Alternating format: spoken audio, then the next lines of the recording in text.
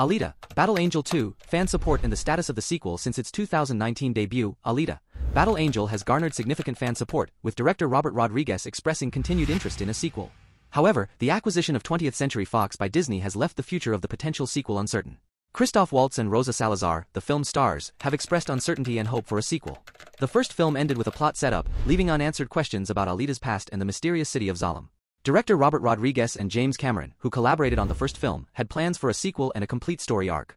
Cameron had also provided extensive notes for a potential trilogy. While a release date for Alita, Battle Angel 2 remains uncertain, fans can take heart in the continued interest from the film's creative team. Rodriguez, Cameron, and the cast have all expressed enthusiasm for the project, and the film's setup leaves ample room for further exploration.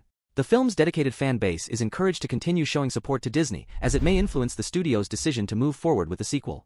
While no footage or trailer has been released yet, the potential for a follow-up to Alita, Battle Angel remains, and fans can hope that the film will receive the green light in the near future.